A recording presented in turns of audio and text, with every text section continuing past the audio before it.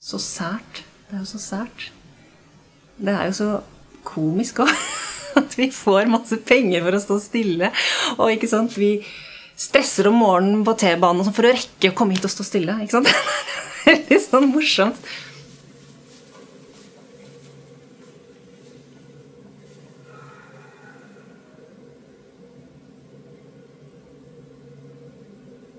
Her i denne bevegelseslabben hvor vi er nå, så er det et system som gjør at man kan måle bevegelse og se på det som grafer på skjermen.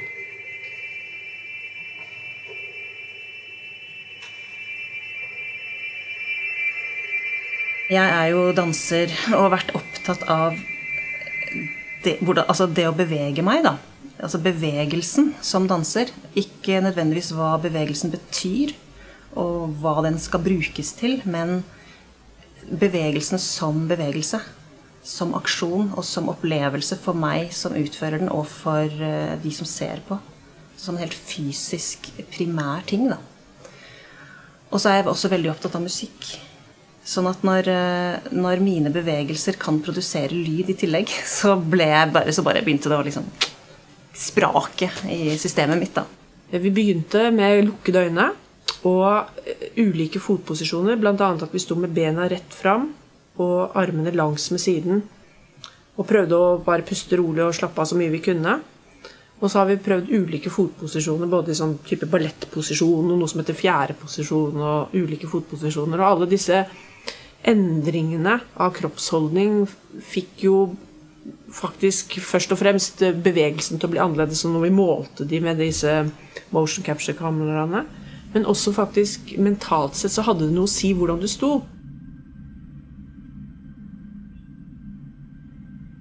Skal man stå med åpne øyne eller lukkede øyne?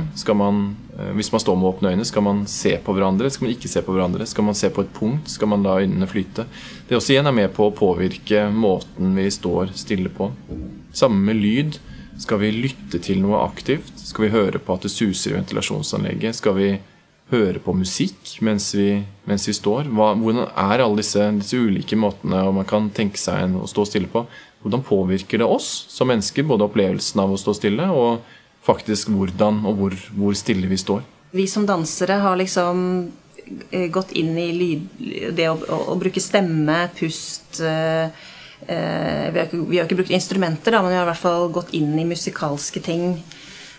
Og musikerne har jo måttet bruke kroppen og bevegelsene sine, og det har vært veldig berikende, fordi, ikke sant, når du blir en ekspert på et felt da, så et sted så tror du at du kan veldig mye, og du blir litt låst i det også.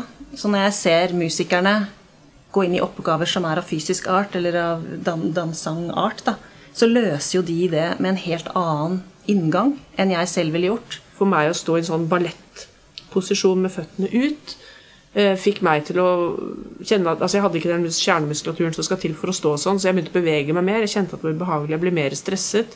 Så satt jeg masse sånn stress i hodet. Følte det ubehagelig, kanskje jeg til og med følte meg litt svimmel og ja. Så det var, enhver liten endring førte med seg ulike ting skjedde både mentalt og fysisk. Og vi har stått stille, vi har ikke satt oss ned eller lagt oss ned, vi har stått som det oppreiste mennesket da. Noe veldig sånn grunnleggende. Og vi har også laget en slags sonifisering av våre egne bevegelser ved å ha en sånn marker eller sånn dot på hodet, og at hver gang vi beveger oss mer og mer så lager det mer og mer lyd. Og etter hvert så begynte vi å forsterke disse bevegelsene, og vi beveget oss mer og mer, så ble det mer og mer lyd, så ble det en slags sånn, på en måte, en liten komposisjon i forhold til hvor mye vi beveget oss.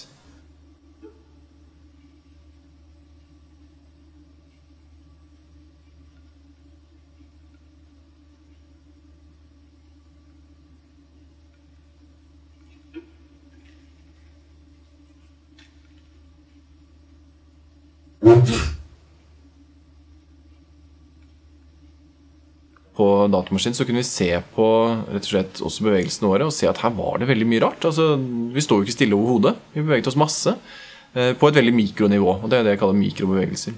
Våre stillstander er mer eller mindre like. Det er som en slags bevegelsessignatur som vi har med oss som et fingeravtrykk, rett og slett. hvor vi ikke klarer egentlig å forbedre oss i noe særlig grad. Men opplevelsen vår av å stå stille har endret seg veldig mye, så det er nok mer på et sånt subjektivt nivå, at vi kjenner, det er mye enklere for oss å stå stille nå, og gå inn i det og glede oss over å stå stille i 10 minutter, enn det kanskje var i begynnelsen. Vi har jo nesten hver dag oppdaget viktige ting som vi ønsket å gå dypere inn i. Så liksom temaet bare snevret seg mer og mer inn. Til slutt så sto vi bare stille, og det holdt vi på med i ukesvis. Og ut fra det så sprang det da et konsept, ikke sant? Med dette med mikrobevegelsene. Og det som er tettest på ingenting. Så vi 3 jobbet da mye sammen og sto sammen, stille sammen og diskuterte det igjen og begynte å jobbe mot en kunstnerisk idé da, hvor dette skulle bli en forestilling.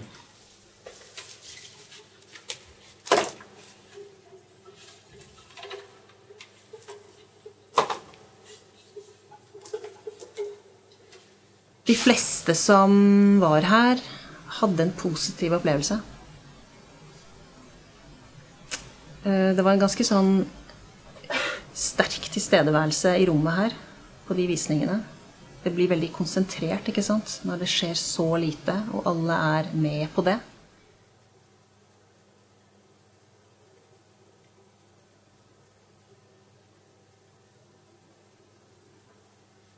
Så kommer det også mye spørsmål, og interesse, og spørsmål hvorfor dette er så deilig, ikke sant?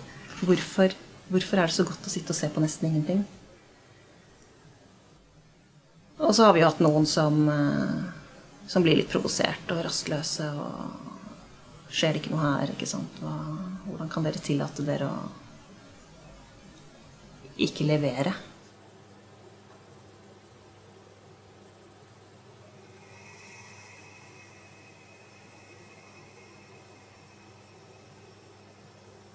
Jeg kaller meg selv ofte både musikkforsker og forskermusiker, i den forstand at for meg er ikke det kunstneriske og forskningen, det vitenskapelige, er bare 2 sider av samme sak.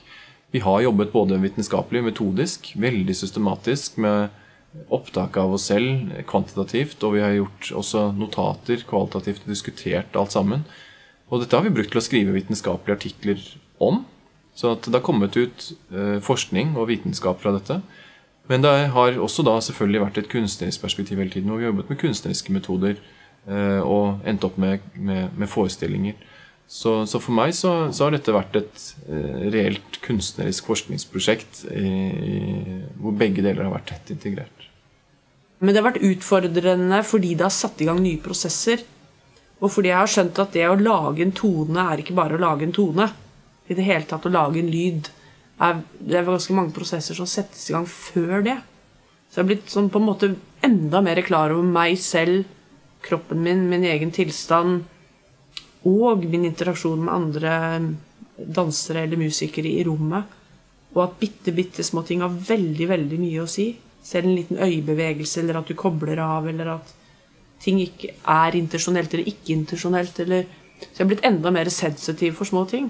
Og det har vært å bli klar over seg selv på en måte, det kan jo være utfordrende. Altså være en danser som ikke danser da. Det blir liksom mitt prosjekt fremover, tror jeg.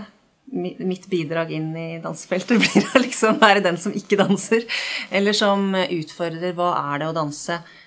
I en ganske hektisk hverdag, hvor ting går fryktelig fort, og det er veldig mye bevegelse, det er veldig mye lyd, det er veldig mye som skjer, så har Sverm på en måte vært også et rom hvor vi har kunnet jobbe egentlig helt motsatt. Altså ikke ved å skape så fryktelig mye, men heller å forsøke å ikke skape så mye, og la det som er der få blomstre opp.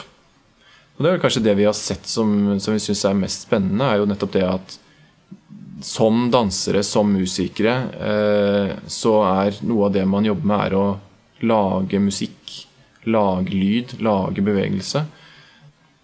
Det vi har sett da, ved å egentlig ikke gjøre noe som helst, men bare ved å ta det helt ned og stå helt stille og utforske det, så har vi sett at vi har kommet ned på et helt annet nivå, og også begynt å kunne kontrollere mikrobevegelsesnivået, mikrolyden, på en helt annen måte enn det vi kunne gjort tidligere.